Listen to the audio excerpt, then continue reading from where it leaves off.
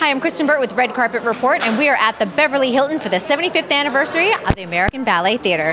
All right, I love always talking about homegrown kids. Yeah. You came out of the summer intensive originally, didn't you? Well, and then I was actually at the summer intensive for 6 years before I eventually got into the school when I was about 12. I actually didn't end up going till I was 14 though, because my mom didn't want me to go commute into the city by myself. But yeah, I would just work my way up, I guess, from school to studio company, so. And you joined young. You were 16, right, as an apprentice? I was 16. It was a little overwhelming at first, but everyone made me feel like family, and I've got lots of older brothers and sisters, so, but now I'm having the time of my life, so. That's awesome. What advice can you give young dancers, especially when you wind up in such a big, prestigious company at such a young age?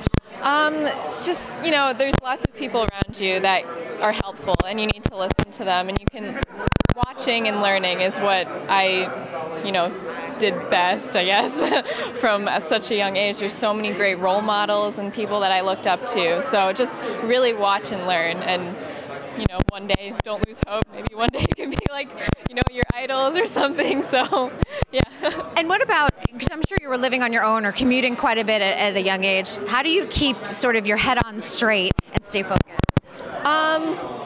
I guess I was just really, I love to dance, so I just, I'm doing what I love every day, so that just keeps me going, and I'm so grateful to be able to say that, because I know many people, work in cubicles, but I get to dance what I love, so, yeah. That's great. And do you have a favorite role that you've performed so far, and one that you are dying to perform? My favorite role so far was actually being the Serenity Fairy in Alexei Artmansky's Sleeping Beauty, which I did this past year. So it was my first variation with the company. So it was one of the best times I've had on stage alone. So, yeah. And what role are you ready to do that you haven't done yet? Oh boy. Well, my dream role has to be Manon.